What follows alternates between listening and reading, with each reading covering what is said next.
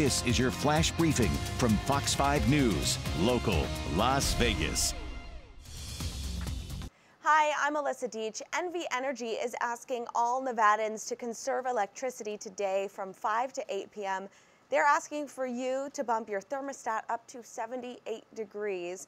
The call to conserve comes as the excessive heat forecast here in Nevada fuels the demand for power, which could cause a strain on our grid and cause potential energy supply issues.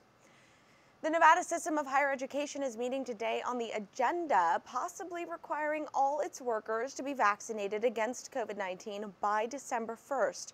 Right now, any worker not vaccinated must get regular testing.